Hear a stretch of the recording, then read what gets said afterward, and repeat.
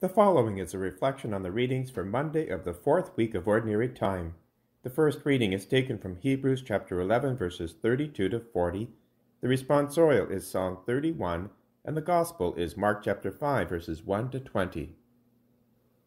Our first reading from the book of Hebrews is truly a remarkable account of various Old Testament saints from different backgrounds who experienced great victories. Men and women, young and old, rich and poor, they all persevered in the midst of the most trying of circumstances. Yet what is even more remarkable, they did not receive God's total reward yet because they died before Christ's incarnation. Their sufferings were endured, their perseverance maintained on faith and the promise of the Messiah to come. But God had planned something even better for them and us. These Old Testament saints prepared the way. They left us examples of courage, fortitude, and humility.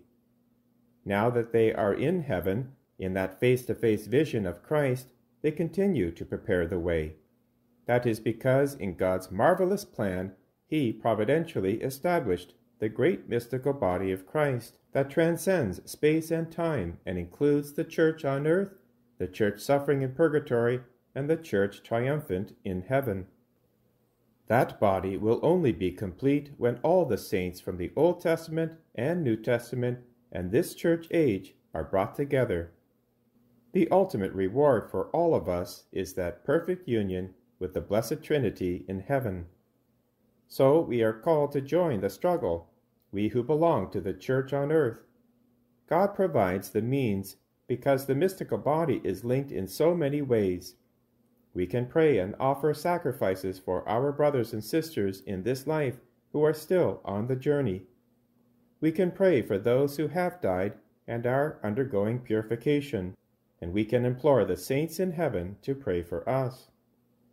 The most effective way of achieving all this is through the sacraments of the Church, and in particular, joining in the holy sacrifice of the Mass. The Mass on earth is really a participation in the heavenly liturgy that is going on eternally. We know this from the book of Revelation and what the Catechism tells us. The Church on earth and in heaven are united in the single offering of all our sacrifices in union with Christ to the Father in the love of the Holy Spirit. Of course, at every Mass, we pray for the deceased, those in purgatory, and invoke the saints in heaven, especially the Blessed Virgin Mary. What tremendous solidarity we have with each other in Christ. May we join our brothers and sisters in prayer, and especially the great heroes of faith mentioned in our first reading from the book of Hebrews, to bring about the great reward God promised, one glorified body of Christ in heaven. When we turn to our Gospel from Mark chapter 5, the good news continues as Jesus makes his first incursion into Gentile territory to confront the powers of darkness. Like his first appearance at the synagogue in Capernaum, Jesus wastes no time in performing an exorcism. It is his first miracle in each territory, indicating that the kingdom of God is here.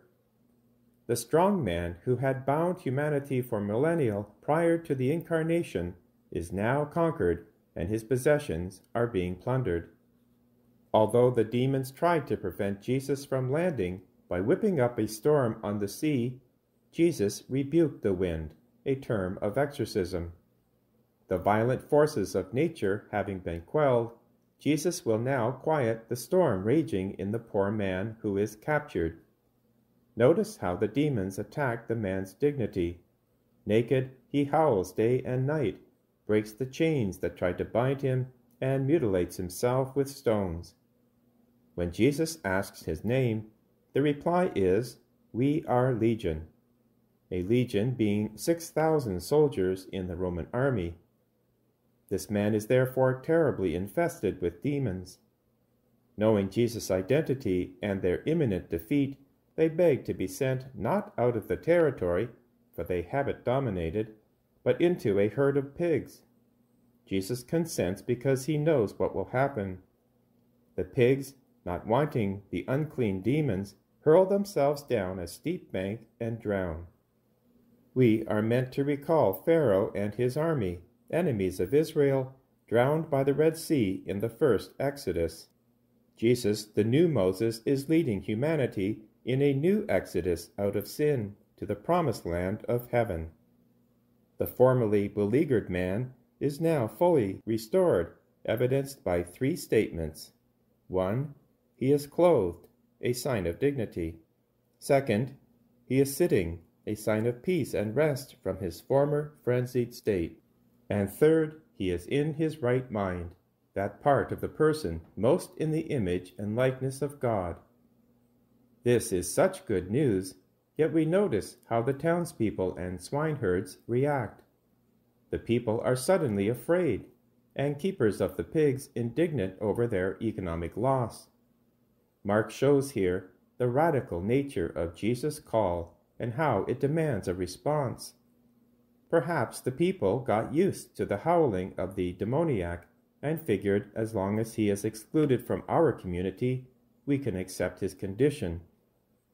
Jesus' power and authority, however, must evoke commitment one way or another.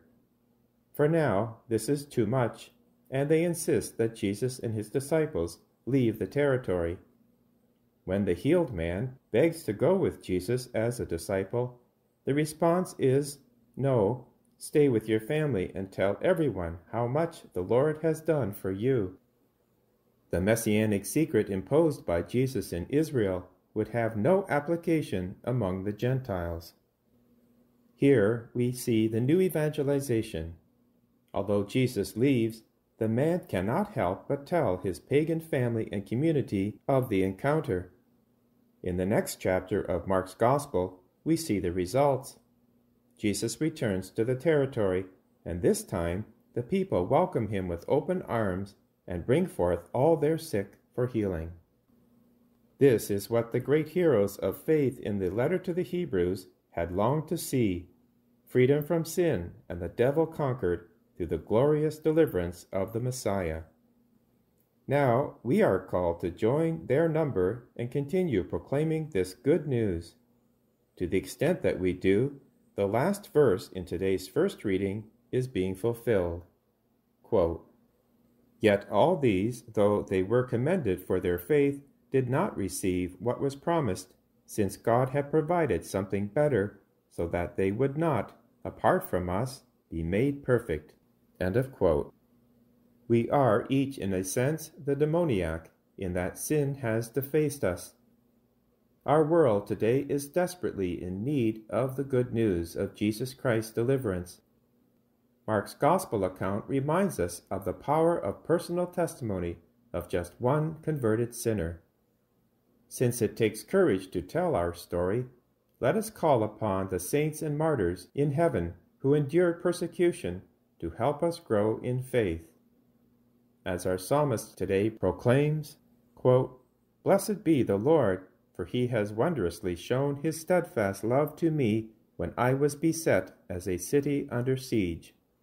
I said in my alarm, I am driven far from your sight, but you heard my supplications when I cried out to you for help. How abundant is your goodness that you have laid up for those who fear you, and accomplished for those who take refuge in you in the sight of everyone. Love the Lord, all you his saints. The Lord preserves the faithful." End of quote. Let us pray. O God, who in the abasement of your Son have raised up a fallen world, fill your faithful with holy joy, for on those you have rescued from slavery to sin, you bestow eternal gladness. Through our Lord Jesus Christ, your Son, who lives and reigns with you in the unity of the Holy Spirit, one God, forever and ever. Amen.